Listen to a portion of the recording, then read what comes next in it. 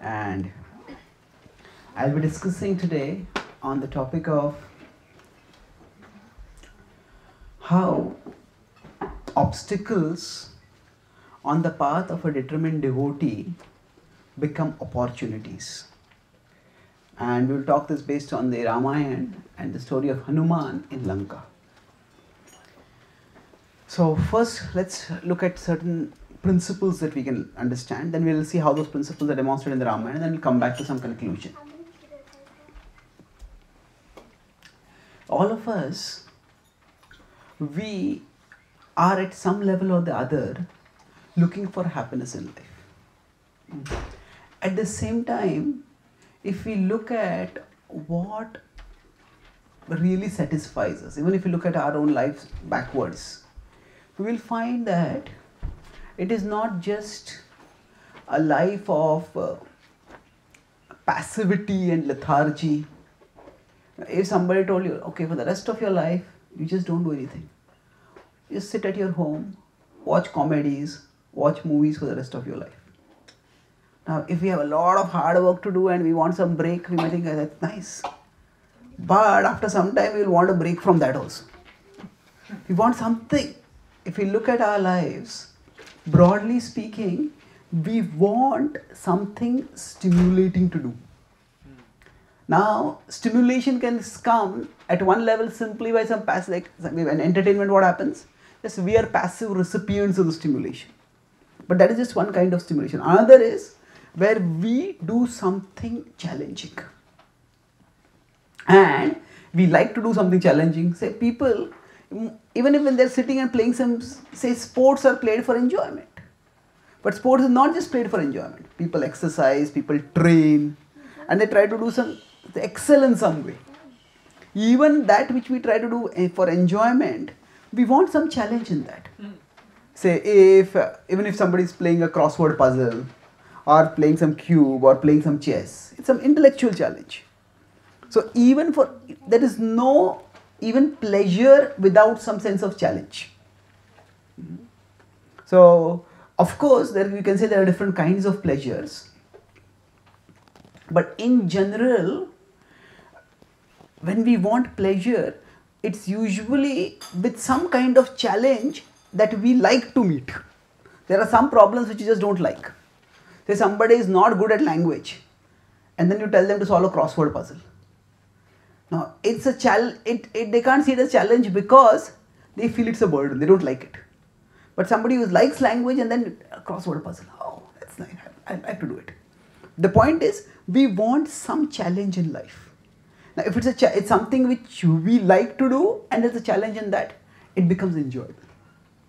Conversely, if we look at problems in our life, see broadly, if we look at our life journey, this is our life journey, two things we meet on. Sometimes we get pleasure and sometimes we get trouble. Sometimes we get problems.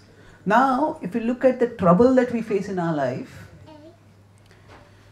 psychologists have found, and this is also time-tested truth, that there are two ways we can face trouble. One is that we can be resentful about it. We can be, why is this happening to me? Why this problem? Why this problem? Why this problem? And resentment just weakens us. Now, being resentful is like driving a car with the brake pressed. All that happens is a lot of noise and a lot of fuel consumption. But the car doesn't move forward. Like that, when we are resentful about some situation, some problem we are facing, that resentment simply exhausts us. But it doesn't lead to anything constructive. However, in a difficult situation, if somebody voluntarily, okay, now I got this problem, they voluntarily take up, let me see how I can deal with it. Let me see what I can do about it. When we accept that problem, we may not have wanted that problem, but now that it has come, okay, put aside the resentment and start working on it. Suppose sometimes we have some project deadline or something like that, say at work, or something, some Some work which you just keep putting off, keep putting off, keep putting off. And then finally, the deadline is so close that you can't put it off. Say, if, maybe most of us do this when we're studying for our exams. We put it off, and then now there's 2-3 days or 1 week for the exam. Now you can't put it off anymore. Then you sit down and study. And then you study for hours and hours and hours. And although, in a sense, it's exhausting, there's a lot of anxiety in it, but then you get things done. Now, how many of you work on deadlines? Isn't it? Most of us in Rajoguna, if there were no deadlines, what would happen is, practically nothing would get done, isn't it? Very few things would get done if there were no deadlines. So, now after we start doing something, even if deadline bound, so all along we are dragging our foot along to doing it. I don't want to do this. Dragging our feet is a phrase when parents want to take a child somewhere and the child doesn't want to go. So, the child doesn't move the feet only. And the parents are dragging. So, it's like that, dragging the feet. Sometimes we drag our feet along in doing something. But eventually, when we start doing it, because there's no alternative now, I cannot avoid it. So, then we start doing it. And when we start doing it, we realize, hey, this is not that bad. I can do it. And then usually toward the end, as we start completing it, we have to, if only I had a little more time. If I had started a little bit earlier, I could have done it well also.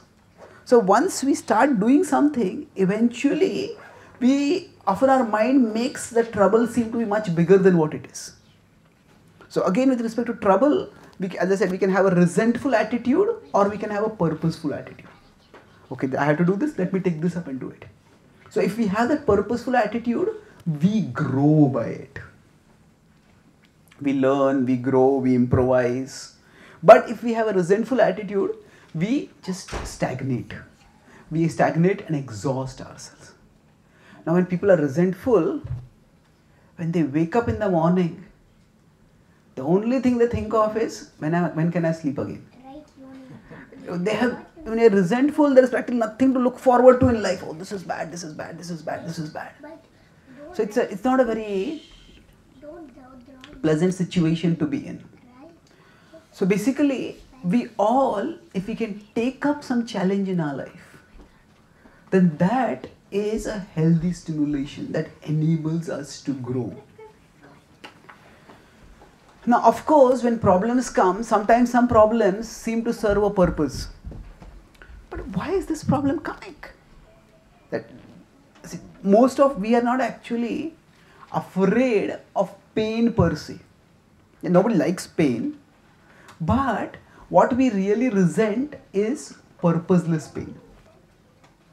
Say if there is some tetanus infection in the atmosphere and the government or the medical community issues a statement, everybody please take a tetanus shot. Now we all go to the hospital and we take a shot then. Now it's painful to have a pin prick into our body. But we go there and we pay for it. But we're just walking along a road and some thorn pricks us. Now we feel annoyed, we feel angry. Why is this thorn here? So in both cases, the sensation is the same, something pricking our body. But in the one case, we see it as purposeful. In another case, we see it as purposeless. So the point I'm making over here is, if we have a purpose, we don't want even pleasure which is purposeless. If we have something purposeful, in that something challenging, something yeah, I want to do this, I want to solve this thing, I want to learn this, I want to do this. Within that, the pleasure we get is deep and it is fulfilling. And even in trouble, we can face the trouble if there is some purpose that we see. Now, problems are there in the world for everyone. The world is a tough place. I've traveled across the world. Many of you may also have traveled. If you get to talk with people, even very successful people, if you scrape a little below the surface, everybody is working through their own tragedies.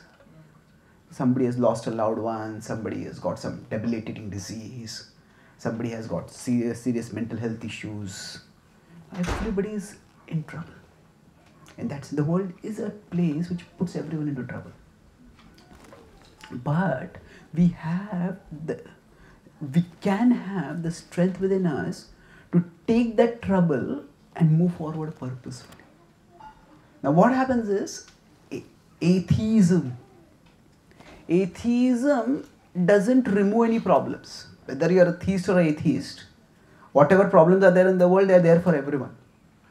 Atheism doesn't remove the problems, it just removes the hope that the problems have a purpose. Because within the atheistic worldview, there is no purpose for life, ultimately. We are born, we live for a few years, few decades, and then we die. And that's the end. It's like our existence is just like a tiny flash in which there is some bag of protoplasm that is just flapping around. And afterwards, there's a between two infinities of nothingness, we exist for a short while. What is the point of that? But on the other hand, if we have a theistic worldview, a devotional worldview, then we understand that actually there is a purpose to life. The purpose is that we are all on a journey of spiritual evolution.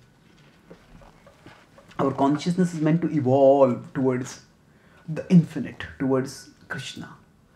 Expand our capacity for wisdom, expand our capacity for love, and ultimately attain Krishna. So whatever problems we face in our lives, they all have a purpose. That does not mean every problem is good. Problems can sometimes be bad, and bad things happen in life. But there is good that can emerge from it. And there are broadly, when we talk about problems, it's there is something called as moral evil and there is natural evil. Natural evil means, say suddenly a storm comes up, earthquake comes up. We don't, with our vision, we don't see a personal agent behind it. But moral evil is where some person is bent on destroying us. Somebody acts like our enemy, like our rival, either they're backbiting against us, they're spreading malicious rumors, or sometimes some people, they're out to physically attack and kill someone. Sometimes people have irrational hatred towards a particular individual or even a particular community.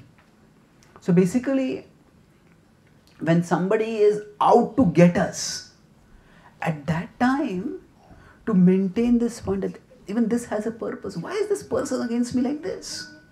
Why is this person out to destroy me? And what can I do?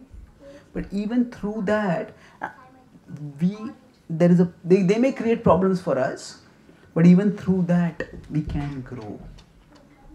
So, if we ourselves have a purpose, then even if others create problems in our way, the problems will obstruct us, they will trouble us, but we will move onward.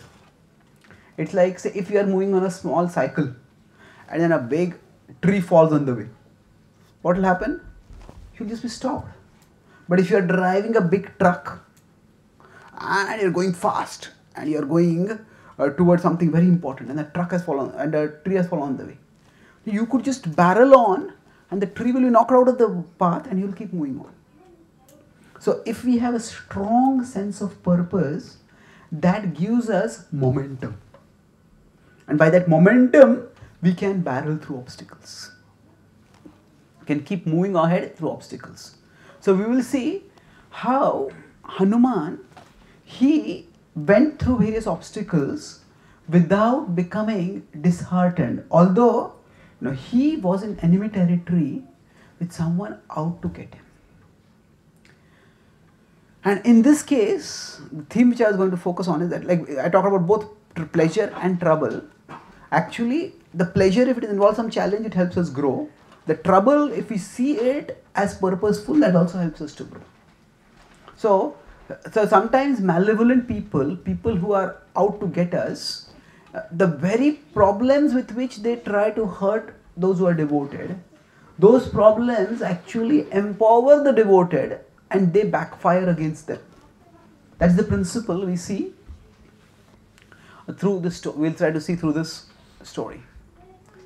So now Hanuman's appearance in the Ramayana is probably among the most dramatic appearances. Of course, every character in the Ramayana is dramatic, but Hanuman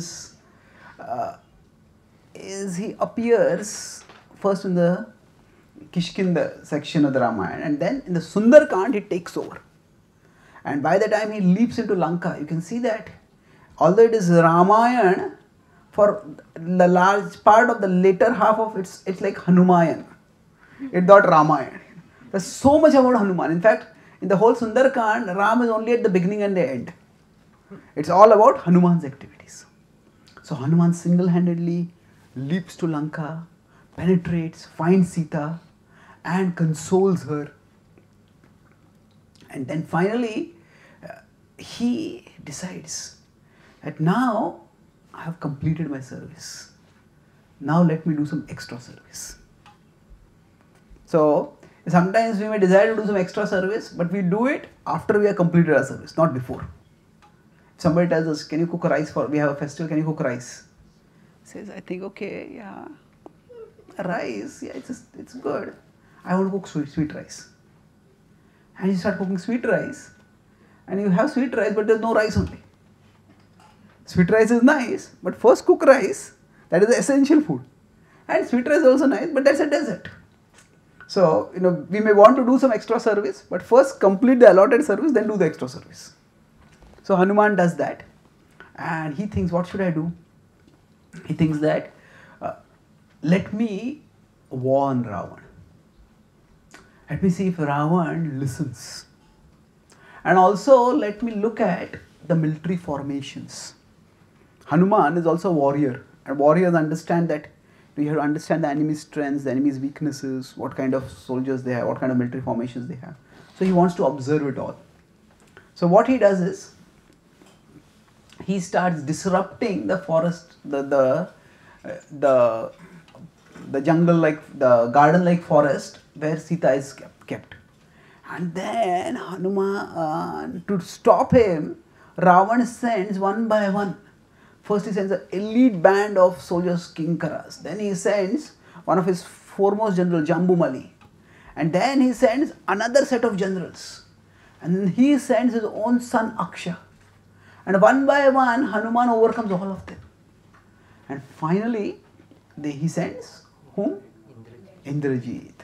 And Indrajit uses the Brahmastra, which captures Hanuman. And when Hanuman is captured by that, now Hanuman has a benediction which no one knows about.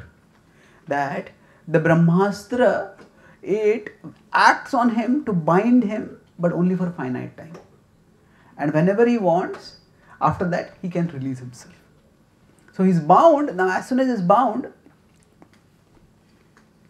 the demons, they have him as like a captive, and they start humiliating him. They are dragging him through the streets, and they take him to Ravan's court. And when they take him to Ravan's court, Hanuman, throughout all as he's being dragged along the streets, he's observing the whole Lanka's encampment. Okay, how is it? So he is observing and learning. And then finally he comes into Ravan's court, and there, naturally, the Rakshasas think, oh, there is monkey, he has caused so much disruption to us, so he may be scared. He says, we will release you soon, but tell us, who are you? And why have you come here? Why did you cause so much disruption? So he says that Ravan has already concluded this monkey is very powerful, because somebody can kill Jambumali, somebody can overpower Maksha. They cannot be ordinary. So he says, who are you? So Hanuman says, I am the servant of Sugriv, and I am the messenger of Ram. And I have come, now I'll speak something which will be for the good of all of you. Now initially when he sees Ravan, he is impressed to see Ravan's opulence in Lanka. Now there is so much gold all around. And Ravan also looks so powerful. And Hanuman's first thought is, if only this Ravan had been virtuous, he could have become a protector of the gods.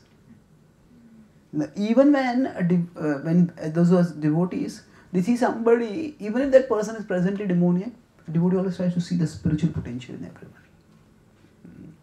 Of course, we can't only see the spiritual potential, we also have to see the present action. Some people say, see everyone equally. Yes, equal disposition is, equal vision is good, but equal action is not good. Say, somebody might say that, okay, all living beings are souls, all living beings are equal. But there's a difference between, say, a cat and a tiger.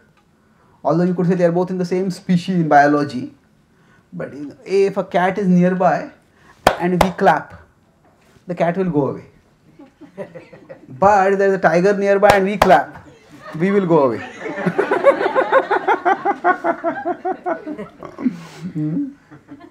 So, Hanuman, he recognizes, sees the spiritual potential, but he also sees that this person is presently acting in such a terrible demoniac way. And then he gives a stern warning. He briefly tells the whole story of Ram, how he has descended to fulfill the purpose of the Devatas, and how he has overcome Tataka and Subahu, and then Khar and Dushan and Kabandha and so many other demons. And he says that not even 100 Ravanas will be able to fight against Ram. Nobody can stop Ram from coming and rescuing Sita. Oh Ravan, if you know what is good for you, heed this advice. Return Sita. That is the only way. Return Sita to Ram and beg his forgiveness. That is the only way for your safety. Now Ravan is a king. He is sitting on his throne in his kingdom. And he is used to giving instructions. He is not habituated to being instructed or being advised. Now, actually, it is a very unsafe position to be in if we are in a position only to give instruction and not take instruction from anyone. What happens in that case is that some people just become so self-centered. Like some people are very short-tempered. They get angry very quickly.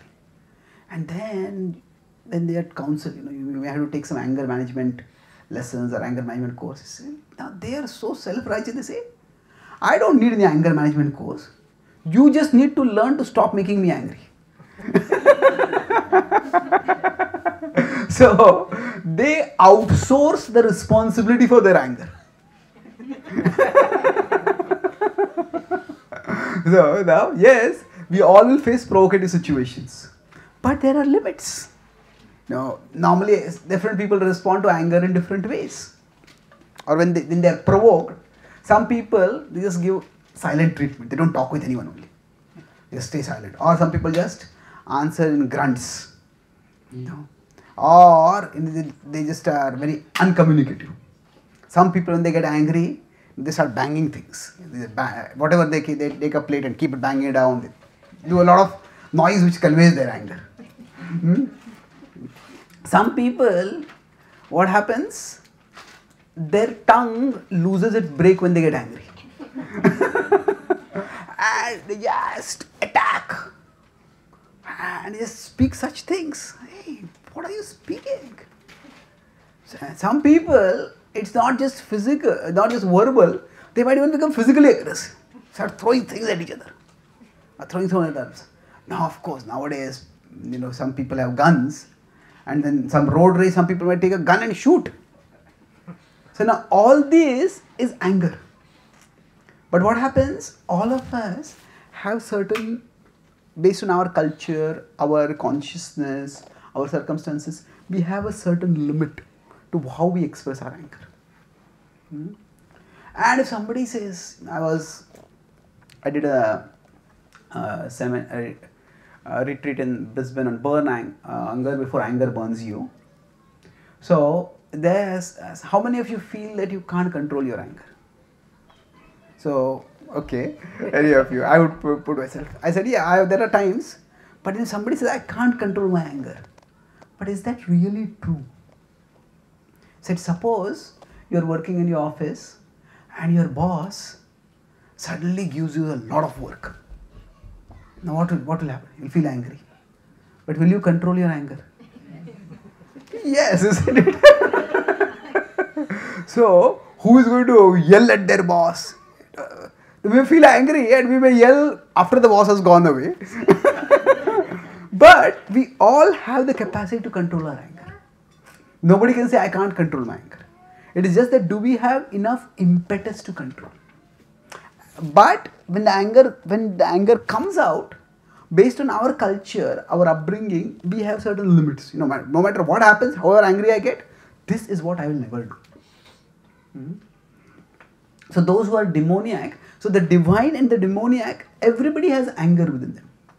But just the limits of how the anger is expressed, that varies.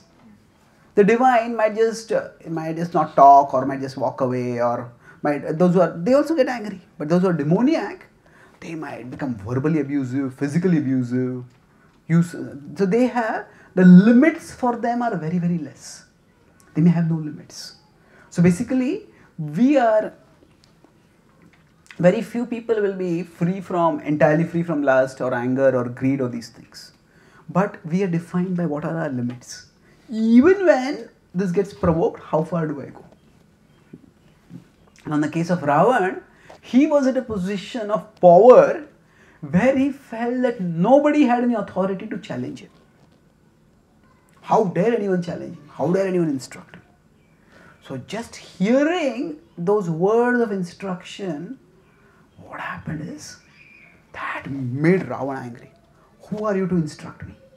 Upadesho hi murkhana prakopaya na shantaye. It is said, those who are foolish, when you give them instruction, what happens? They get angry. How are you to instruct me? And he said, this arrogant monkey, kill it. Now, initially, when he had been brought in, Ravan's first impulse was, kill him. He has disrupted my gardens and he has killed so many of our soldiers. But his general professor said, wait, let's find out who he is. Why did he come here? Let's get that information. I said, okay. And Ravan said, yeah, makes sense.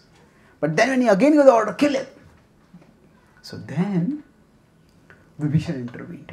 And Vibhishan said that if he has come as a messenger of Ram, the codes forbid us from killing any messenger. So Ravan is still so angry. He says, but he didn't act like a messenger. He said, he has destroyed our garden, he has killed so many of our soldiers. So now Hanuman, he decides to play along. And he says, actually, after I leapt across the ocean and came all the way, I was so tired and so hungry. So I was just looking for some fruits. And in my eagerness to look for some fruits, I jumped from one tree to another and the trees fell down. And now when the trees fell down, these soldiers, instead of asking me what I wanted, they came and started attacking me. And I had to defend myself. So he says, whoever I killed, it was only because they were trying to kill me. So I acted only for self-defense and survival. Now, Ravan did not like this turn of events. And he thought, he still wanted to punish Hanuman. He said, okay. He knew Vibhishan still was right. So, he said, okay. He needs to be punished. Let's punish him by burning his tail. He says, monkeys are very attached to their tails. They're proud of their tails. So let's burn it. Now this burning, he had multiple purposes for that. First is that it will be very painful to have a part of your body burnt. If there is fire nearby, and if at that time we want to keep a safe distance from the fire. But if somebody takes our hand and tries to push it in the fire, we'll try to fight back against it. But if somebody tries to consciously burn a part of our body, it can be horrifyingly painful. So, first of all, just the burning would be painful. Secondly, his plan was that after that, he would be permanently mutilated. And especially for somebody who's a warrior, who's heroic, now to have that kind of mutilation would be humiliating. And to increase that humiliation with his tail burnt, Ravan's plan was, let him be paraded in all of Lanka, so that everybody learns what is the fate of anyone who dares to cross the king of Lanka. So it was a diabolically cold-blooded plan to cause a lot of pain. And then they executed their plan, and then they got cloth, they got cotton, they got fuel, oil, and then they slit the tail. Now Hanuman was ready to bear that pain.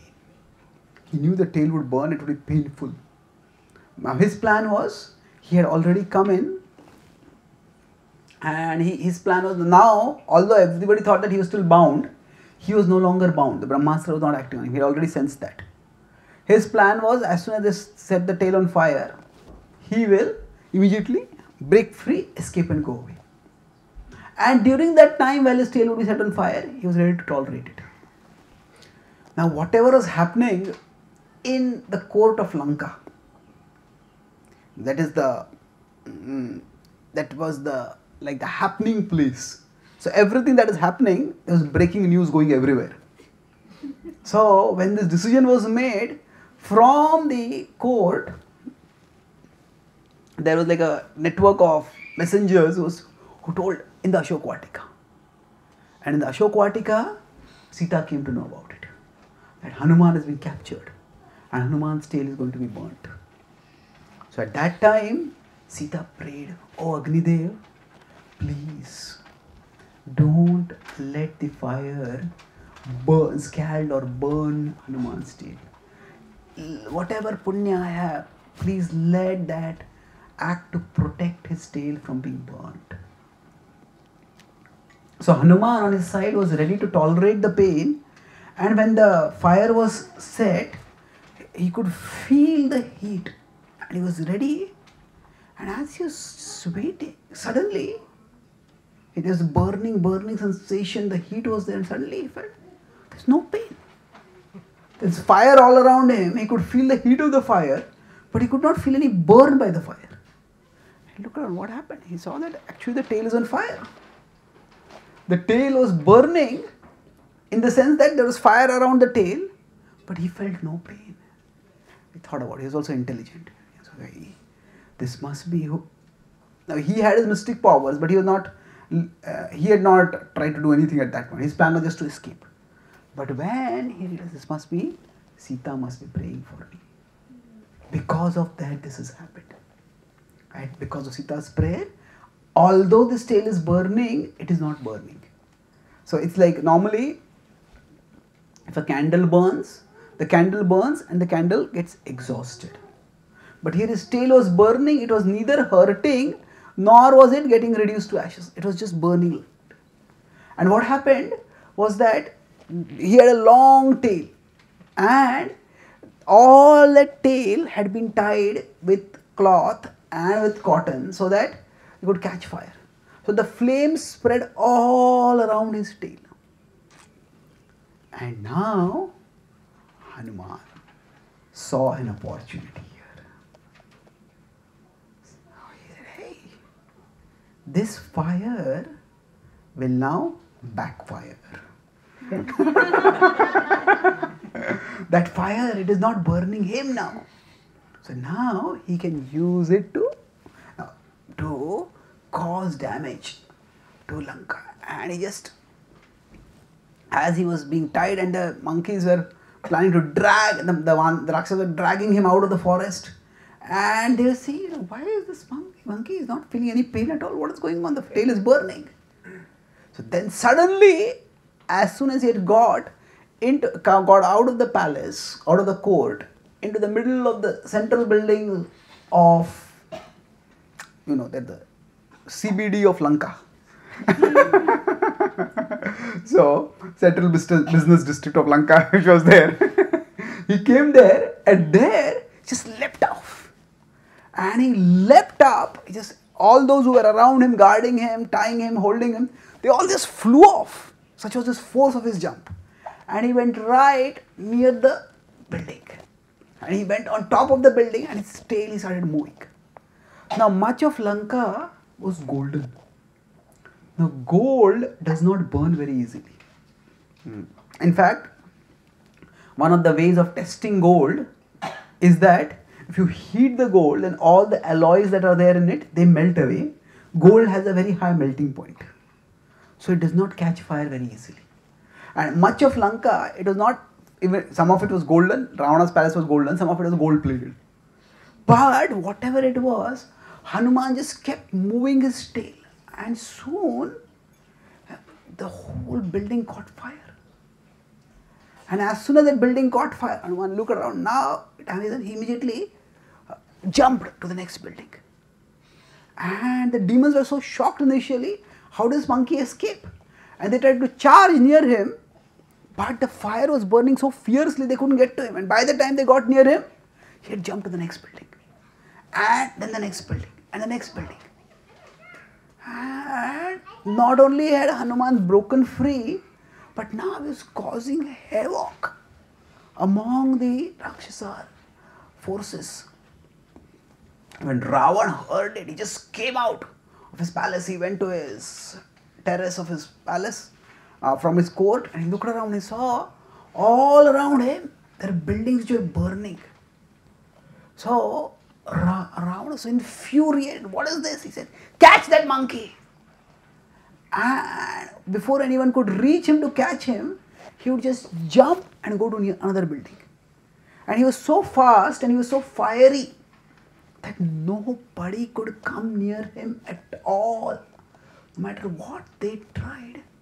And one by one, Hanuman started setting all the nearby buildings of Lanka on fire. So as he's setting this on fire, and everything started burning. As it started burning, it was like a whole conflagration. And Hanuman was aided by Agni and by Vayu. What did Vayu do? Vayu is the wind god. And wind god is the father of Hanuman. So what happened was, when a forest fire comes, the wind can be a terrible thing. Now if the fire is small, then the wind can extinguish the fire. But if the fire is big, then the wind spreads the fire. In fact, that is how the principle is even for, this is an example also given for love and separation. Now as I said, the separation makes the heart grow fonder. And that is the principle of Gaudiya Vaishnavism also. Sometimes when you are separated from Krishna, our bhakti increases. So separation is like wind and love is like fire. So when we are separated from the Lord, when the gopis were separated from Krishna, their love for Krishna increased. Because separation was like the wind. And the fire of their love grew stronger and stronger and stronger. But that is not always the case. What happens otherwise, if our love is small, if our bhakti is tender and we say, okay, I go away from the association of devotees, then that separation will not make our devotion stronger. What will happen? It will extinguish. If the fire is small, it will get extinguished. They say, so separation makes the heart go fonder for someone else. If there is too much separation for too long, then it doesn't necessarily make the heart grow fonder. So here, as the wind started blowing, everything one by one, everything started burning. And as Hanuman was burning Lanka, Ravan was infuriated. And he just couldn't do anything because Hanuman was so fiery and so fast that whatever anybody tried to do, nobody could reach him. And eventually, the demons became so fearful. Who is this being? They had already thought that this is not any ordinary being. How could an ordinary being be so powerful? But now they thought, is this Rudra who is come to do the destruction? Is this Yamraj who has come to punish Ravan? Is this Indra who has come to take revenge? Because Ravan had offended all the gods at different times. So who is this being? Just couldn't digest it. And then finally, as Ravan started burning Hanuman started burning all of Lanka, then Hanuman came to the edge. There was a border wall of Lanka, he stood on the border. And he started surveying. Much of Lanka was on fire. And the demons were running here and there. Now what was Hanuman trying to do? Hanuman, his purpose was not simply to destroy. So it is said that war can often be avoided not just by peace, but also by deterrence. Deterrence means that,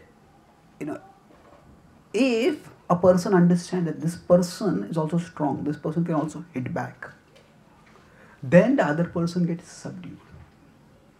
Now, if they say that two countries are hostile, and one country keeps continuously doing one atrocious activity, one terrorist activity, one incursion, one aggression, this, that violence.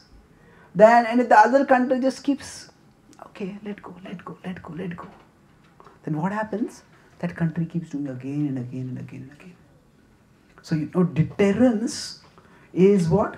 If you hit me, I will hit you back. And I can hit you back harder than what you can hit me. Now sometimes this can just lead to an endless conflict. Now you hit me back, I hit you back, and it just can go on and on and on and on.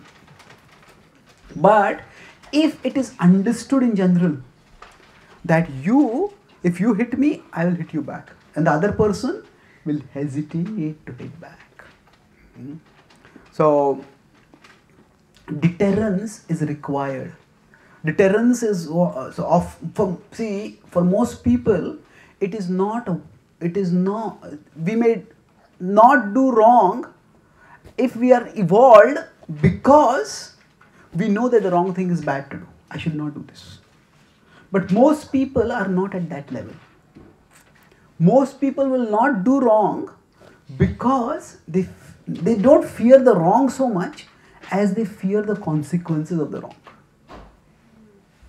So, if there are no consequences of the wrong, then they will keep doing the wrong again and again. So, therefore, now deterrence means that if you do this, you will get this as a result. So, if somebody doesn't have that power in their lives, that if you mess with me, there will be consequences. It's not that I don't want to make getting back at you as the mission of my life. But if you mess with me, there will be consequences. Then what happens? If the world is a place of exploitation, and we don't want to be aggressive, but we need to be assertive.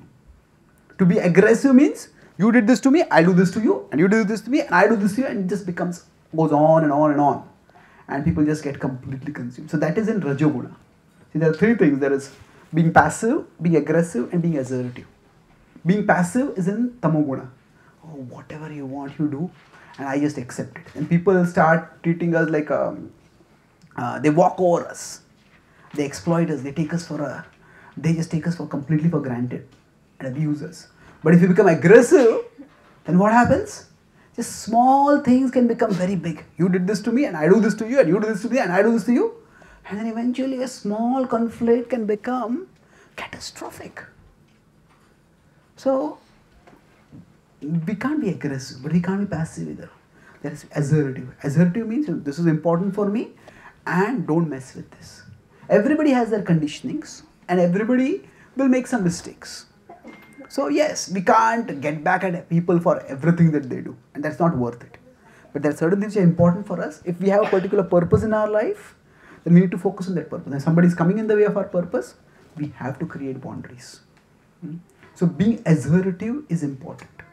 So Hanuman was not just being mindlessly violent. His point was to provide deterrence. Now, if you mess with Ram, this is what you are going to get. This is a sample of what you are going to get.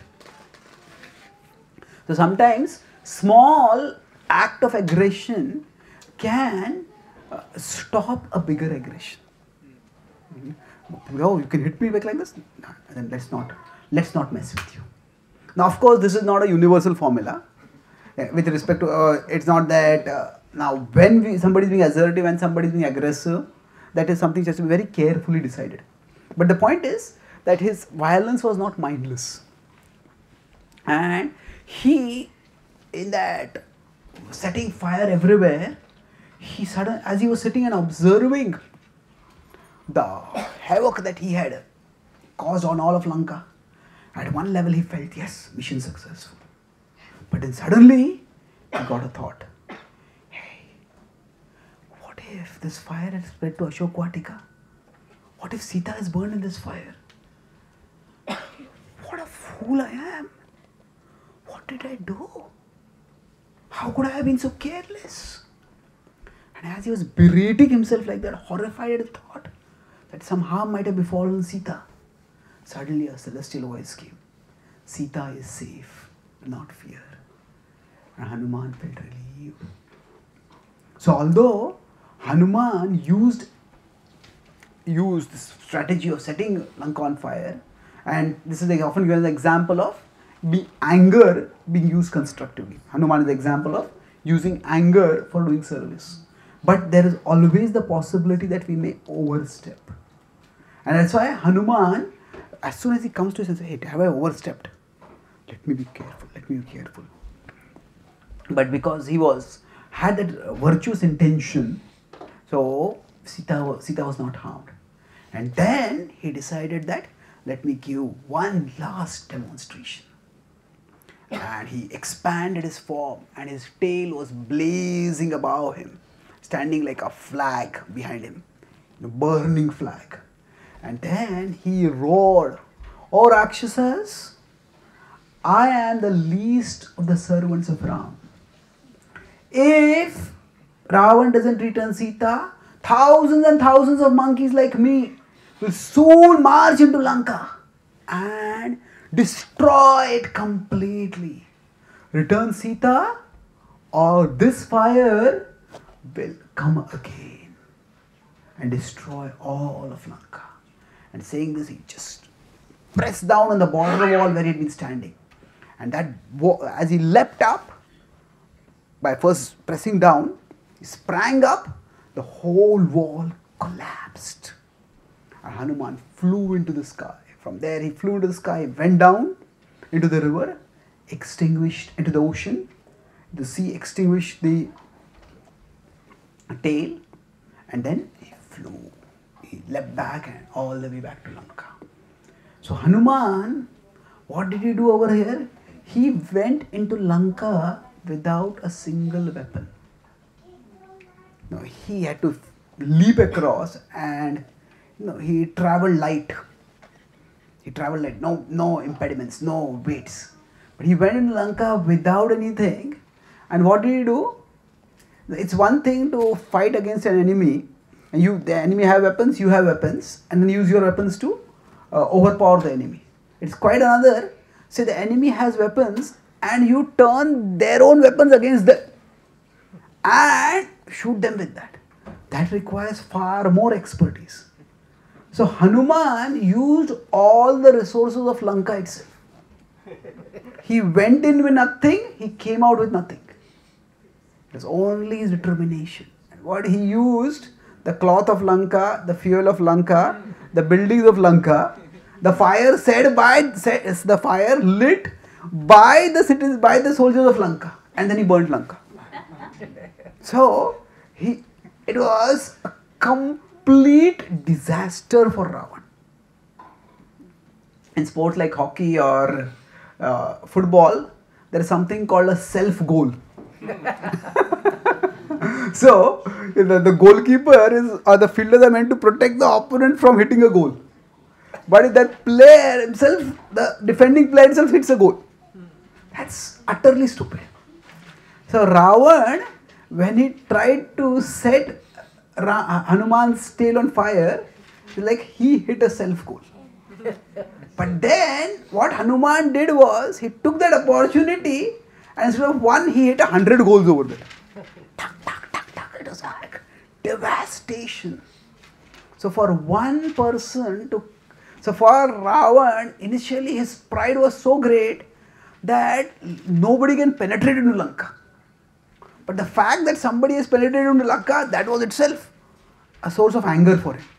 But only did this one person penetrate into Lanka, he destroyed my gardens, he destroyed so many of my soldiers. He came and chastised me in my court. And then he broke free from the bonds that I had tied to him. And then he used the fire that I had lit to hurt him, to hurt me. So it is one after another, like a series of slaps on the face of Ravan. Ravan was totally more humiliated by that. And the purpose was not to humiliate him. The purpose was to caution him.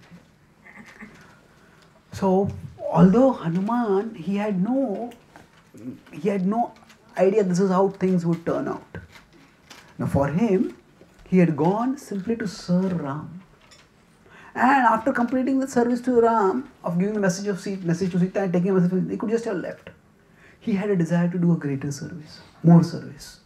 And that more service got him into big trouble. He was captured and he was bound, his tail was set on fire. But because he remained determined to serve, he was determined, he was resourceful. How can I serve in this situation?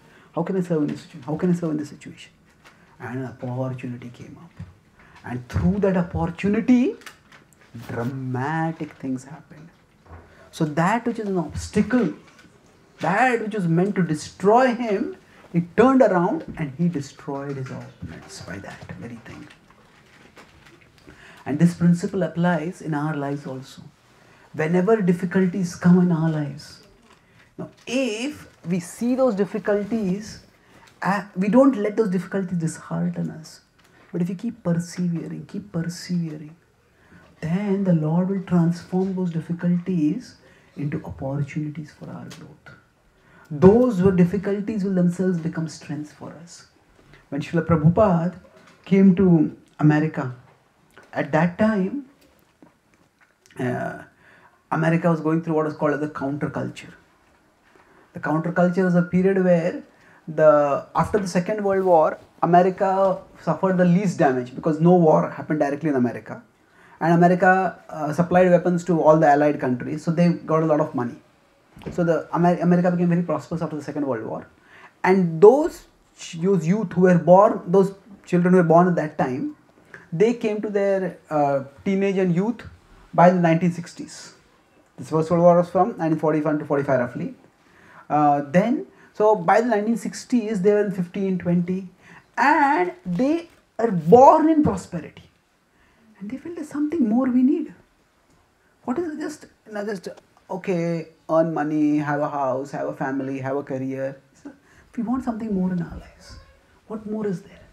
And they started exploring. And somehow through that they got into drugs. And many of them became, unfortunately, very degraded by that. When Prabhupada came to America, he had, you could say, the toughest audience. These were not pious people interested in reverentially knowing about God. The only regulative principle of the hippies was to break all regulative principles. So, they were, see, in general, from the traditional dharmic perspective, the more we move towards the West, people are considered degraded. But the hippies were considered degraded even by Western standards, not Indian standards. So now to speak to them, to convince them, to persuade them. There was an article in the early days in 1966 which came out, Srila Prabhupada, that he said that Swamiji is talking about God to the world's toughest audience. These people had completely rejected everything. They rejected all kinds of authority. Prabhupada says in a lecture that the hippies had already done Sarva Dharman Parityaj. They had given up their duty to their family, to their own careers, even to their personal hygiene. But he said, I came and taught them how to do Mamekam Sharanam Vraja. So that, which is very difficult, what happened? That became Prabhupada's glory eventually. It is very difficult to reach those people. Very, very difficult. But when Prabhupada reached them and Prabhupada transformed them, that was a crowning glory for him. That audience was the most difficult. When he reached them and transformed them, everybody, whether it was even in America, people were astounded. You know, how is Swamiji transforming these drug addicts and these people who are into drugs? He's transforming them and making them into saintly devotees. How is this happening? So, by Krishna's arrangement, Prabhupada faced an extremely difficult situation when he came. But because he persevered in that difficult situation, that difficulty eventually transformed into his glory. So similarly for us, if we just purposefully persevere, yes, we all face difficulties in life. There is no one who doesn't have any difficulties. But if we see whatever difficulties are there in my life, even if they are coming by just nature's arrangement or they are coming because of some person doing something to me. But if we are just purposeful, we keep moving forward. I am going to be fixed in my service to the Lord. How? I do not know. Then we just keep moving, one step forward, one step forward, one step forward. If we keep doing that, Hanuman did not go in with a complete master plan of what is going to go in Lanka. First he had to find. He just took it one step at a time, one step at a time. So similarly, if we just maintain our determination to serve the Lord and then take one step, one step, one step, one step. Sometimes difficulties may come in our lives and the difficulties can seem overwhelming. Now when those difficulties seem overwhelming, instead of becoming disheartened, we just focus. Okay, what can I do in this situation? Oh Krishna, how can I serve in this situation? Okay. If we ask this question, that question will become like a flashlight for us. Okay, I can do this, I can do this, I can do this. See, we can either ask for, why is this not happening? Why is this not happening? Why is this not happening?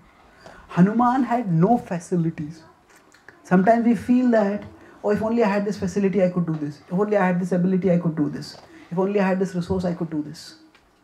So yes, facilities are important. But more important than facility is spirituality. Spirituality means, essence of spirituality is service attitude. Do I really want to serve? If I have the desire to serve, even if there is no facility, facility will be created. Even if there is obstacle, the obstacle will turn into an opportunity. And we will be able to move forwards. So by the Lord's grace, opportunities will emerge through obstacles. Obstacles may enable us to discover our own strengths. I'll conclude with the last metaphor. At how sometimes obstacles help us to discover our strengths.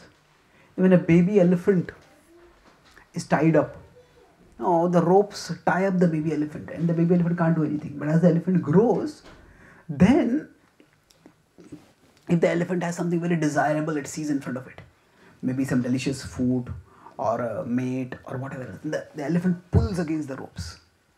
And when the elephant pulls against the ropes, as it pulls and pulls and pulls, initially if something is not very attractive or desirable, the elephant will think, oh, these ropes are so strong, I can't overcome it. But if there's something which the elephant desperately wants, or if there is fire all around the elephant, and the elephant is tied by a rope, then it's a matter of life, it will pull. And the more the elephant pulls, there is internal realization of its own strength. And there is also external expression of its strength. If it's tied to like a big pole or a big tree, the elephant may think this I can't pull this down. But if we try determinedly, the elephant tries, then it can bring down that tree and it can move out. So the elephant is also surprised, oh, I have so much strength. And people around us are surprised, oh, I have so much strength.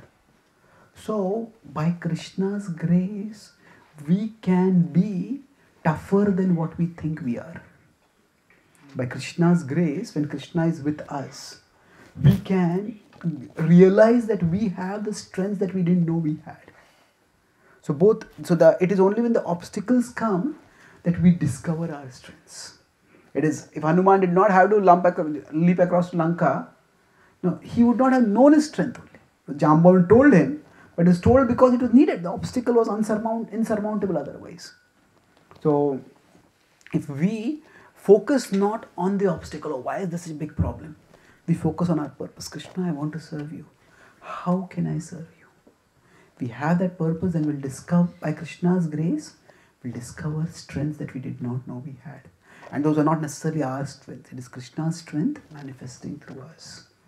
And thus, we will, through that purpose of devotional intention, through that devotional purpose, the obstacles will turn into opportunities. And we will be able to overcome those roadblocks in our way and create a way for ourselves. Thank you very much. So I'll summarize what I spoke and then we can have some questions. I spoke today on this topic of how obstacles become opportunities for those who are determined. I started by talking about how even in pleasure, we want some challenge. Just sitting passively and watching movies, comedies, after some time that will become boring. Even if we play some sports, we want some challenge in the sports so that we can get some stimulation. So we are not just interested in pleasure, we are interested in challenge, which when met will provide some pleasure that becomes more meaningful. And similarly, amidst problems, if we are resentful of problems, that problems will exhaust and drain us and make us bitter. But if we voluntarily, okay, this problem is there, we voluntarily accept the problem and then try to find a way through it, then that problem can inspire us to grow. So we are not so much afraid of pain as purposeless pain. A prick by a thorn will irritate us, but a prick by an injection, which is giving us a vaccine, it also still, the sensation is the same, but because we see it's meaningful, it's purposeful, we accept it. We will pay for it. So atheism does not remove any problems, it only removes the hope that the problems have a purpose. But theism and the Bhakti worldview helps us understand that problems have a purpose. The purpose is our spiritual growth, our spiritual evolution, our realization of our spirituality, our realization of our connection with Krishna and the strength that can come through that connection with Krishna. And I discussed this dynamic in Hanuman's life, how Hanuman, when he leapt across to Lanka, he completed his service of giving a message to Sita, but decided to do extra service, to give a warning to Ravan and to do a reconnaissance of the forces of Ravan. But in that he got into trouble. He exhibited strength by killing many formidable generals, but then he got into trouble. And Ravan wanted to kill him, but then decided to humiliate him. But the very thing that he tried to do to hurt Hanuman ended up hurting him. The tail caught fire but did not burn. And Hanuman used that opportunity to break free and burned Lanka. Hanuman's burning Lanka was not just mindless violence, it was thoughtful deterrence. To give Ravan a glimpse of the power of Ram's, so that would deter him from antagonizing Ram further. So we don't want to be passive, we don't want to be aggressive, we want to be assertive. And even when he was giving vent to his anger in a healthy way, Hanuman realized that, have I gone beyond the limits? Have I set fire to Ashok Vatika? Is Sita safe? So we cannot just justify our anger and say, my anger is righteous. We have to always have some limits, some regulation on it. And then I conclude by talking about how the obstacles actually lead, so that which is an obstacle will eventually increase the glory of the one who faces that obstacle. So because Hanuman was arrested and he escaped, not only escaped but he wreaked havoc in Lanka, that is his glory. Prabhupada had to face the toughest audience. Now you could say the most spiritually, culturally unreceptive. But when he spiritualized them, that became his glory.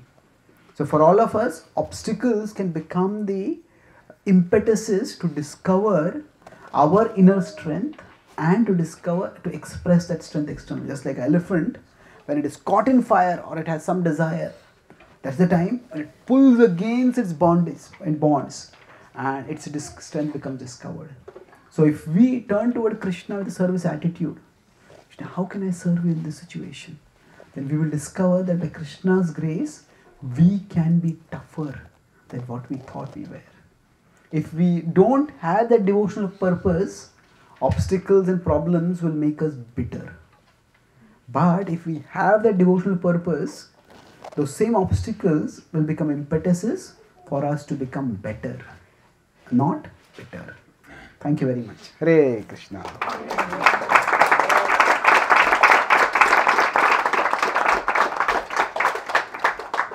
So this is weekend, as we all know, and we started a little early, and this is a good time to go around and, as I said, live burning questions.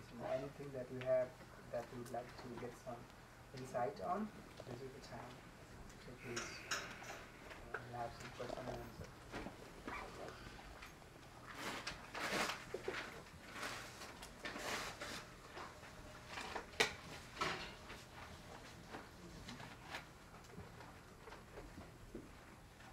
No questions can mean two things. Everything is understood or nothing is understood. Yes. How we deal with angry people? Okay.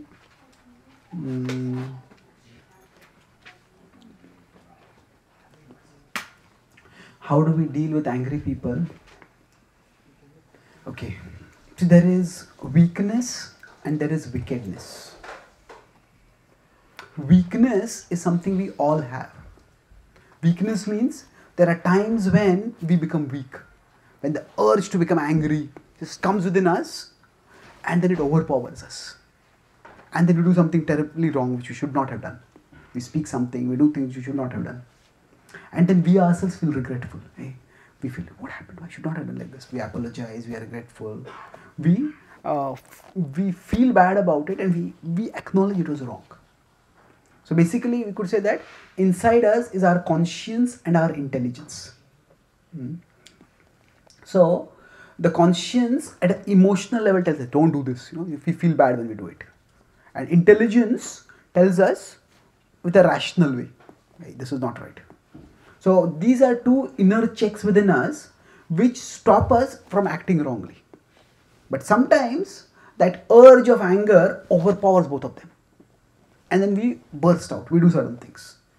So that is weakness. But after that, there's both conscience and intelligence come back, hey, I should not have done that. So that is weakness. But when there is wickedness, the conscience has become muted. And the intelligence is used not to control the anger, but the intelligence is controlled by the anger. So weakness makes us hot-headed. Wickedness makes us cold-blooded. When somebody is cold-blooded, they make a complete, very systematic, diabolical plan how I can hurt this person the most. So it's anger is basically like a hot emotion. Hatred is like a emotion that it's become cold, calculative, manipulative. So generally, most people around us in our normal relationships, they are not wicked. But it's a continuum. So if it's a continuum, if you say like a spectrum, at the top of it is weakness, at the bottom of it is wickedness. Now, those who are having wickedness, to give forgiveness to wickedness is foolishness. Now suppose some terrorists are on a rampage and they are shooting people and some police come over there and the police sees the terrorist and the terrorist's weapon has fallen down and the police says, I'll forgive you. The terrorist will pick up the weapon and shoot the police only. Isn't it? So when somebody is at that extreme of wickedness, then the strong action has to be taken over there. So of course I'm starting with that extreme, but I'm talking about a spectrum. For most people, if they get angry, but they don't, they're not cold-blooded about their anger. Most people around us, they have weakness, not wickedness. But if wickedness is there, when they're conscious, they don't even feel I did anything wrong. And their intelligence, they use it not to control their anger, but to hurt us with that cold-blooded anger. Then we need to create distance from them, and we need to take some strong action. But on a routine level, generally if people become angry, it's best that we try to help them deal with the anger. Rather than saying that this person is here, I am here and this person is attacking me. We try to see that this person is here, anger as an anartha is here, and I am here. So let us, both of us, help each other to deal with that anger. So that means separate the person from their problematic behavior. If we label the person, this person is an angry person, this person is a short-tempered person, then we reduce that person to their problematic behavior, then what happens? We and they become antagonists. This person is victimizing me and I will hit back at them or whatever. We don't have to get into that victim-victimizer narrative. We, at a practical level, we may have to deal with things in an appropriate way, but at least internally we see the person as separate from their anartha. They are here, their anger is here, and then we try to help them.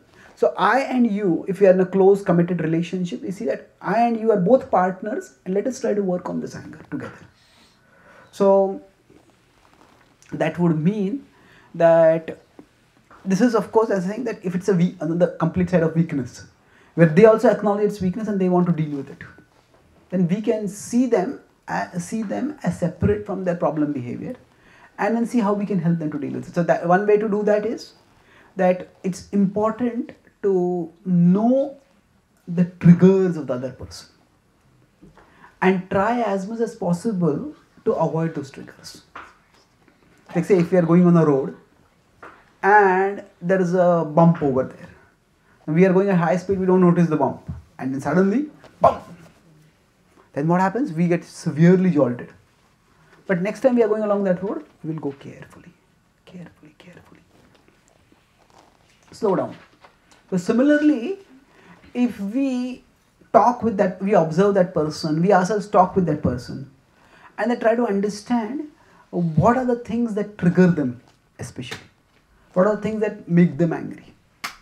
Then when those triggers are coming, we don't do anything to provoke them further. See, all of us have some willpower, but our willpower is a finite resource. It's not an infinite resource. So if somebody has had a very tough day at work and they come back in the evening and there is something which they have done which is troubling us, and then we bring that up to them. They have heard 10 annoying or expressing annoying or exasperating things, irritating things that have happened to them, and then we bring the 11th one. And then what happens? All the frustration of those 10 things plus this 11th thing becomes the trigger for the venting of all the frustration of all those 10 things. So then what we need to do is, we are, rather than, okay, this thing needs to be dealt with, but not now. So if we have some healthy channels of communication, that means that if that person is already under stress, they are very close to their triggering point, then if they just tell, today I had a very tough day. Okay, if they can feel confident enough to tell that to us, we have that much closeness, that much open channel of communication, then we also understand that we don't trigger them at that time.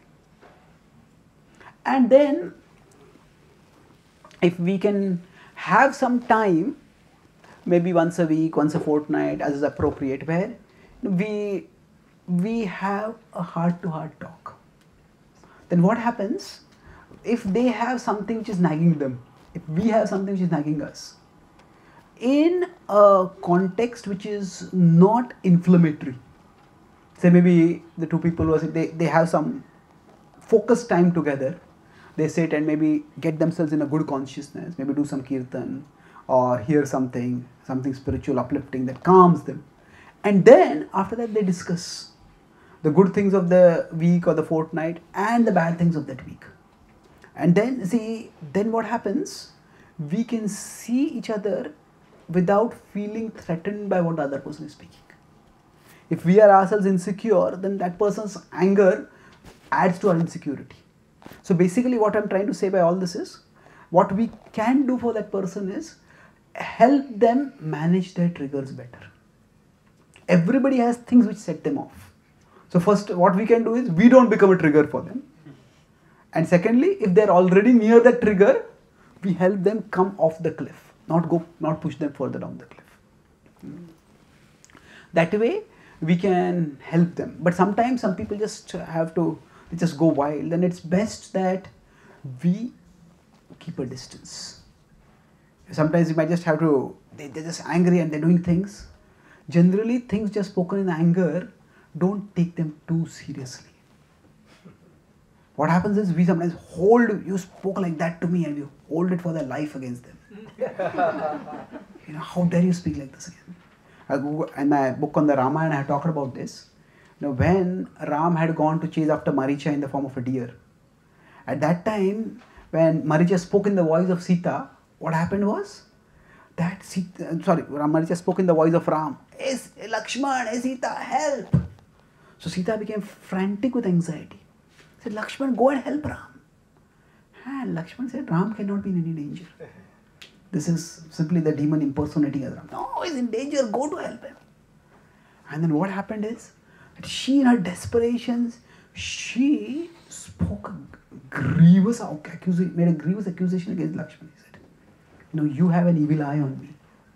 And you've just been waiting for an opportunity to exploit me. Now Lakshman had never thought like that. Those words were horribly painful for him. Those words seared him more than the arrows of the biggest demons that he had faced. He just moved away from them, just to leave. So, but there is no description in the Ramayana that Lakshman held it against Sita afterwards. It's not that after they found Sita and they came back, then Lakshman told Sita, you have to apologize to me now. How dare you speak like that to me? So the point which I make is that don't see intention in what is spoken in tension. If somebody is in tension, there are a lot of pressure, and then they speak something. Don't see intention in that. So all of us, sometimes situations just bring out the worst within us. So when something brings out the worst within us, if that is not the way we behave normally, that just in an extreme situation of stress we spoke or did something like that, then just as we wouldn't want the other person to hold it against us, similarly we shouldn't hold it against them. So just understand that sometimes situations can get to even the toughest of us. Be a little understanding. But if that person starts becoming habitually angry and aggressive and violent or whatever, then we need to create some distance. And then if they want to be helped, we can help them. But if they don't even acknowledge that I have an issue, they don't even think I need to be helped, then we need to at that time recognize I cannot help this person. I have to make sure that I am safe. I keep myself safe. And sometimes then the consequences of their actions have to hit them, and that's how they learn. So it's painful, but sometimes that's what we have to do. So it will depend a lot on situation to situation. So I talk about 3 main points. First is, don't understand their triggers and make sure that we don't trigger them. Second is, see them as separate from their problematic behavior, and help them as much as you can. So, and the third point I talked in the conclusion, that there's weakness, there's wickedness, and I came back to that in the end. So whenever there is weakness and somebody succumbs, then don't see intention in what is spoken intention. But if somebody has wickedness, then better keep a distance and protect ourselves. Does that answer your question? Thank you.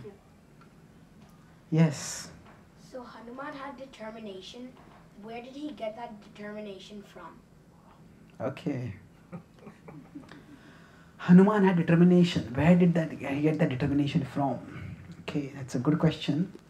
Actually, I think yesterday or yesterday's class I was going to talk about determination a little bit. Some people say I have no determination.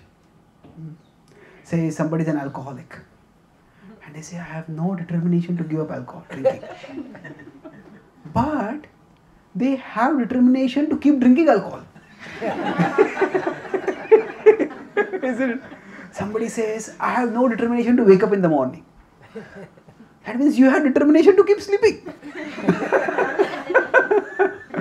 Everybody is waking up, everybody is calling you lazy, everybody is giving you dark looks. Come on, wake up. And still you are determined to keep sleeping. So nobody can say I don't have determination. It is just that in some people the determination is misdirected. So everybody has determination. It is just a question of where it is directed. And what is determination? Determination is basically, you could say it is concentrated desire directed constructively. It's concentrated. We all have desire. But the desire needs to be concentrated. So concentrated means if I have 100 desires, if somebody says, okay, for the next 1 month, I have set this 100 goals. Well, 100 goals are not goals, they are a wish list. Nobody can achieve 100. Okay, so 2, 3, 1, 5, 4, 5 is enough. You cannot do too many things. So if there's a wish list, then nothing is going to happen. All of them are going to simply stay wishes. So concentrate. Okay, there are many things I want to do, but what are the things which are most important for me? Or what are the things most urgent for me? Concentrate. So concentrated desire. When we concentrate the desire, instead of dissipating it over 100 things, 1, 2, 3, these are things I want to focus on. And then directed constructively. Just having a desire is not enough. Okay, how can I work on this desire? What can I do to achieve this? If I say, okay, I want to learn this language. If somebody says, I want to learn 100 languages. Well, you will not learn anything by that. Okay, if I say, okay, I want to learn Spanish, I want to learn Sanskrit, I want to learn Gujarati, whatever. I want to learn a particular language. That's one language, that's concentrated desire. Then directed construction. How do I move forward in that? Okay, maybe I can read this book, I can go to this teacher, I can join these classes, I can talk with this person who knows this language. Directed constructive. And as we keep doing this, it starts growing. So determination is like muscles. When we lift weights, the muscles become stronger and then we can lift more weights. So we start with whatever determination we have right now. And then the determination will grow. It will grow. It will grow. So Hanuman had this very strong desire to serve the Lord. And then he used his intelligence to direct the desire properly. Buddhimatam varishtam. In the prayer to Hanuman, it says he's the wisest. He's among the wise people, he's the best. So he was Jitendriya, he was sense controlled, he was wise. So by all that, he could direct it constructively. Okay? Hare Krishna. Thank you. Yes, there's some question here? Yes, please. Yeah. Hare Krishna Prabhuji. So this may be slightly on a personal level, but I was just reading your blog, and in your own words, and I'll just read this out, you say that although I'm still a neophyte in my spiritual life and struggle against selfish desires, writing gives me glimpses of samadhi, blissful absorption in thoughts of Krishna and his message. So, for someone of your stature, I find it very difficult to believe that you have selfish desires. So could you put that in the right perspective so we can understand what desires can be termed selfish? For example, somebody may have a desire to grow in their career, right? Okay. To pursue their dreams, but somebody wants to evolve in spirituality. I mean, I find it very difficult to believe that you may have some selfish desires because what you are doing, right, in Krishna consciousness is all inclusive and trying to bring people or trying to help them evolve spiritually. So. Okay. So, what I written in my blog that I am also struggling with selfish desires. So, what does that mean? See, it's very difficult to know our own motives. Actually, in many ways, we are a mystery to ourselves. Some people want to read some mystery fiction, watch some mystery novels, but we are ourselves a mystery. In the sense that sometimes we do something and we say, hey, why did I do that? So, why did I do that means, then who did that? You only did it. No, but there's something, some strange influence came within me and we did that. So basically we ourselves, our consciousness, our mind is complicated. So rather than thinking of whether somebody is selfish or selfless, we can see our desires as multi-layer. Multi-layer means, I could say that at least as a overall life direction, yes, my desire is to serve Krishna, to glorify Krishna, to develop devotion to Krishna. But it's not that there is only that desire. From our past conditionings, from our social situations, so many other desires are there. Now we all try to battle with those desires and try to restrain those desires. But when we are doing a particular thing, it's not so easy to understand for ourselves also, why am I doing this? So basically, I write. Now why do I write? I could say that I want to glorify Krishna. Okay, that's true, but is that the only desire, only reason? I don't know. I like writing. If I had not been fortunate enough to encounter the path of Krishna Bhakti through devotees, maybe I would have been a writer and I would be writing on some other subject. So I could say that I am writing because that's what my body and mind are best suited for. So that's just I am acting according to my nature. But because I am on the path of Krishna Bhakti, so I am doing it for Krishna. But then I could also say that I am writing because I want people to recognize whatever talents I have, whatever contributions I am making.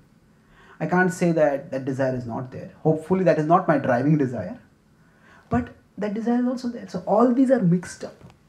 And the way we grow in our spiritual life is by gradual purification of intent. It is not that we start with pure intent. And sometimes we come to know, oh, this I was doing, actually I was doing it for, it is primarily driven by my own self-centered desires. Then, okay, I should not do this. Or, okay, I was going off this track, then I'll come on this track. So we say that the desires are not uniform, they are multi-layered. So, for example, now many times after a class, if somebody comes and say, I like the class, I usually ask them, what did you like in the class? So now I ask this question specifically generally to understand that, what is it that I speak many points in my class, so which points the audience connects with.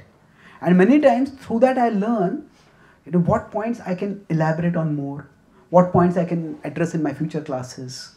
And so that's my motive. But I was talking with one senior devotee, and he said he appreciated my class, and this devotee is very incisive.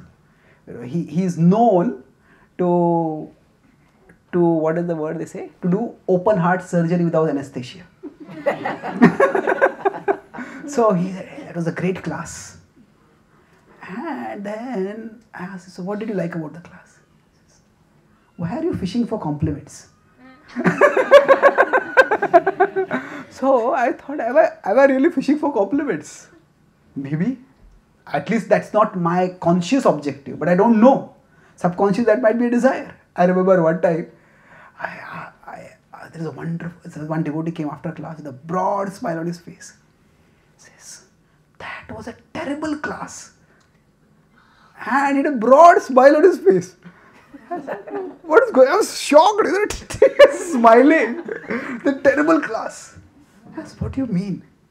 And then I understood he actually meant terrific class.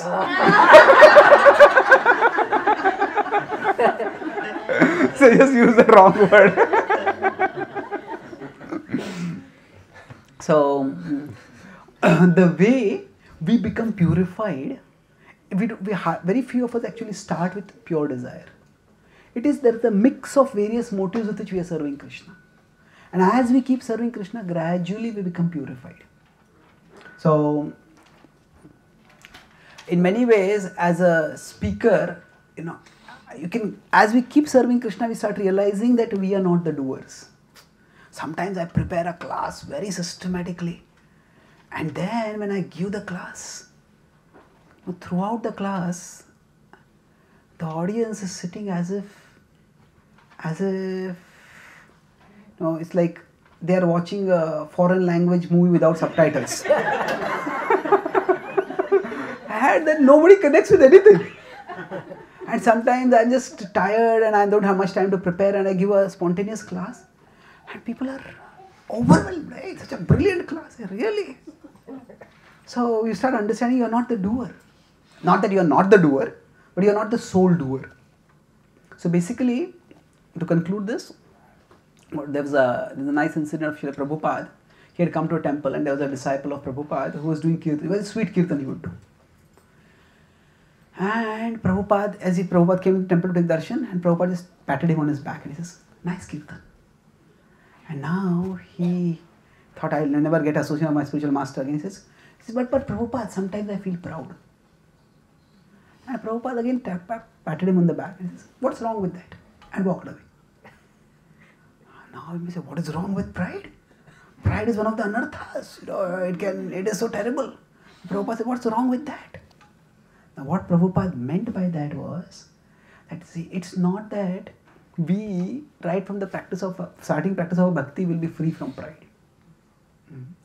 So we all have pride within us. And sometimes if somebody can sing very nicely and they think I will not sing because if I sing I will become proud. But then what happens? They don't do that singing service. Somebody else that does that service. And then when they are praised, you feel envious. Why is this person being praised so much?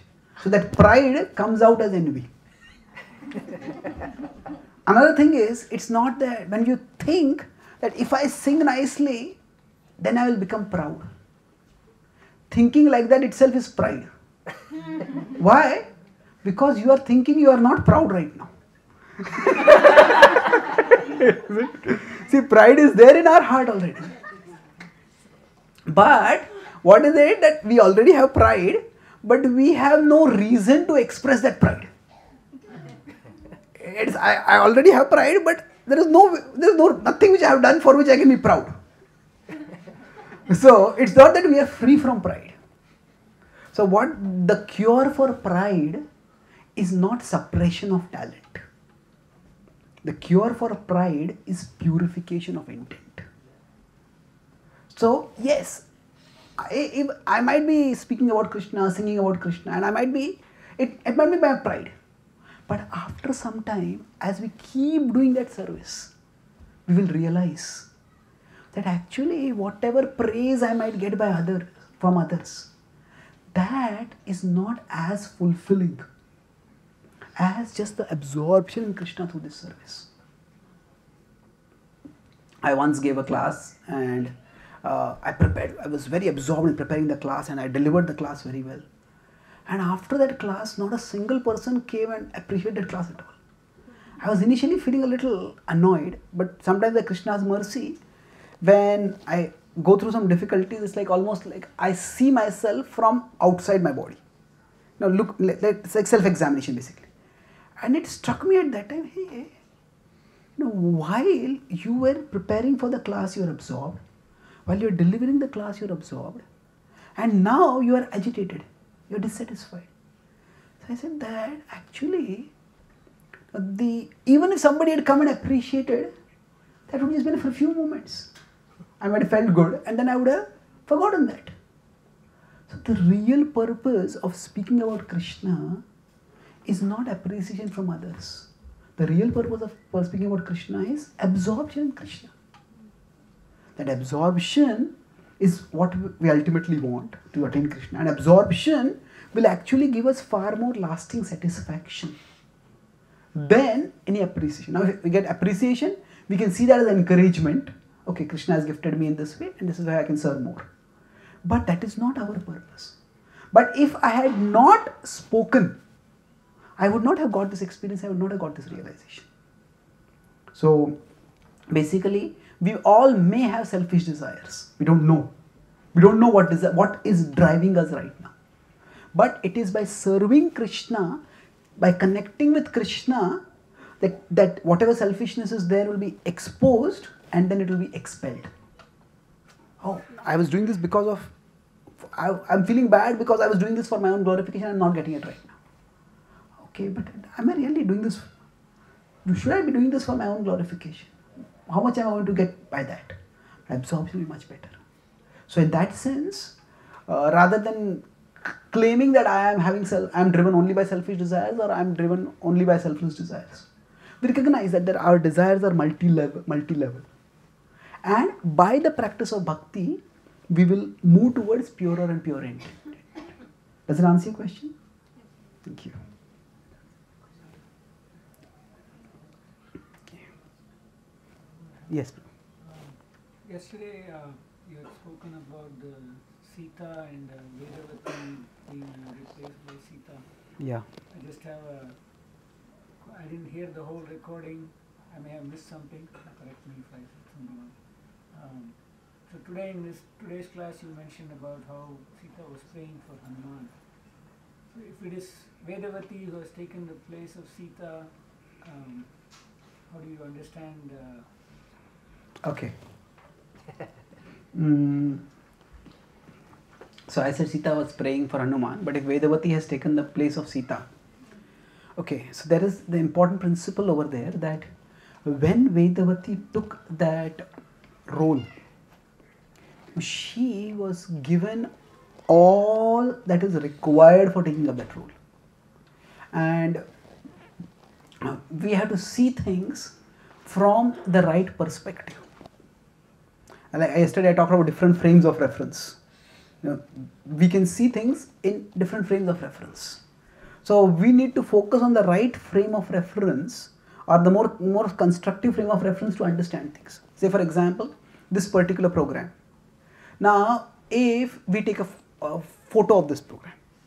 Now, if you wanted to focus on who is the speaker, then you would frame that photo, means take the frame in a particular way. If you want to show how many people had come for the program, then you could frame the picture in a different way. If you want to show how interested the audience were, then you could frame it in a different way. If you want to show how is the facility for this program, if you want to do a future program, then you would frame it in a different way. If you want to focus on a particular person who had come for the program, then you would frame it in a different way.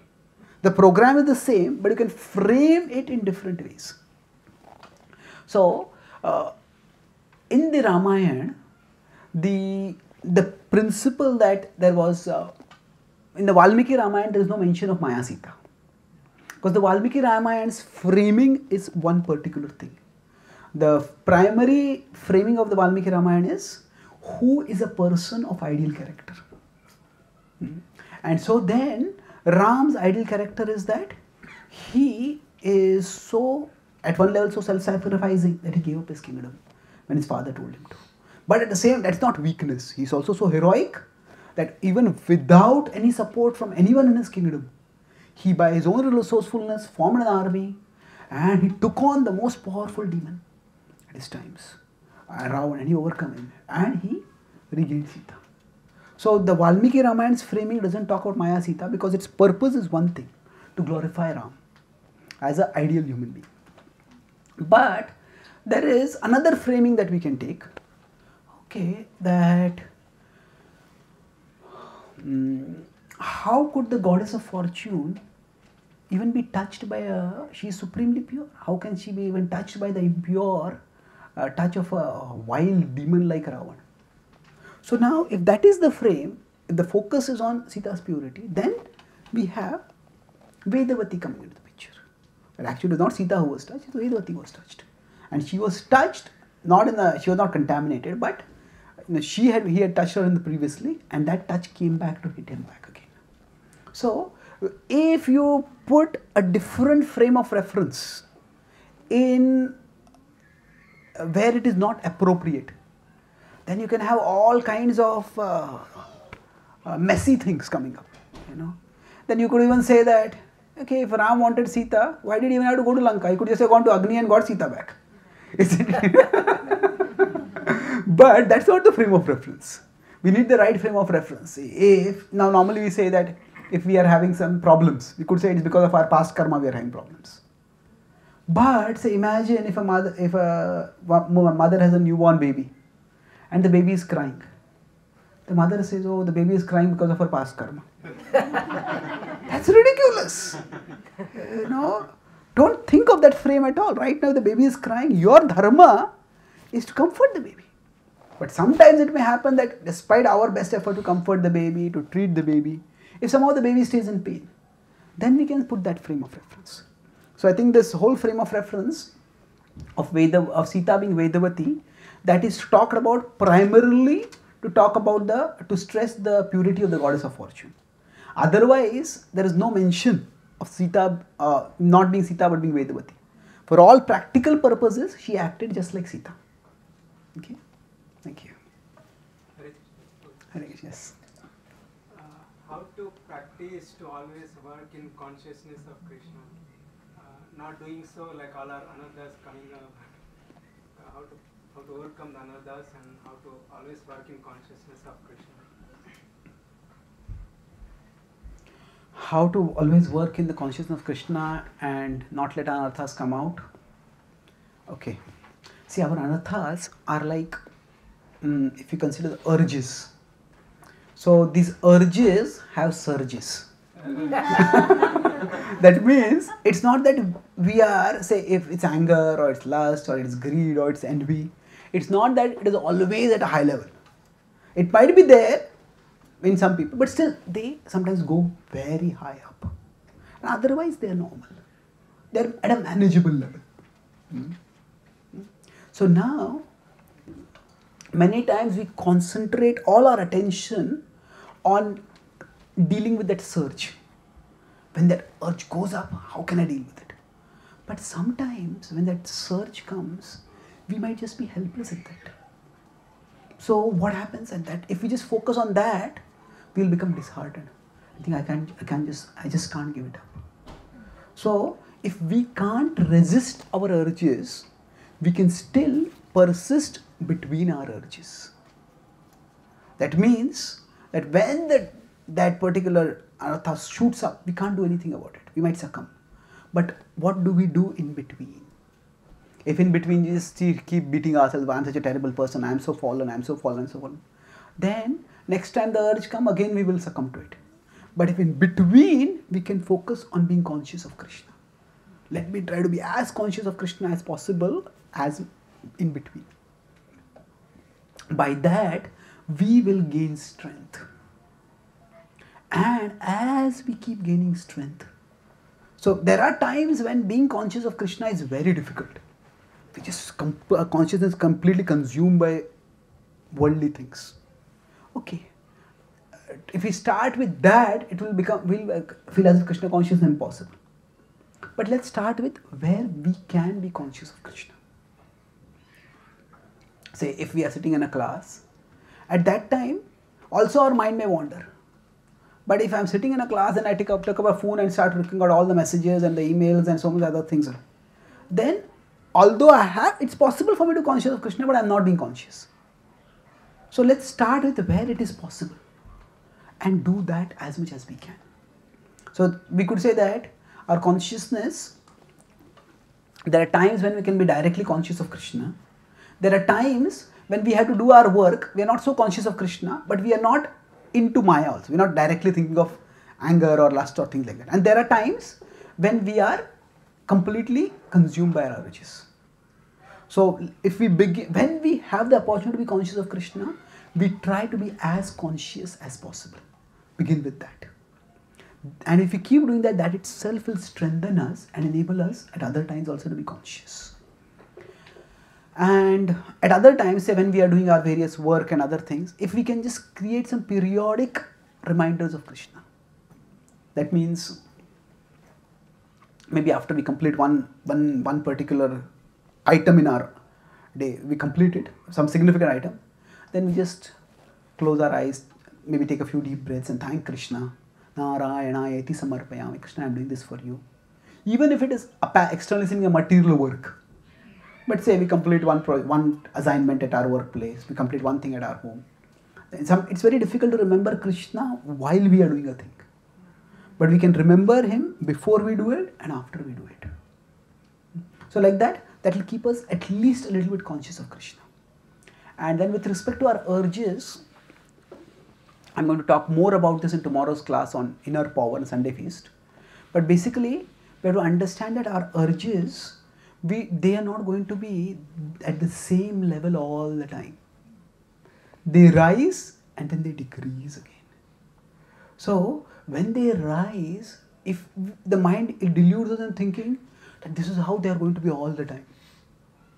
And then we think, okay, how can I tolerate it all the time like that? I can't. And we give it up.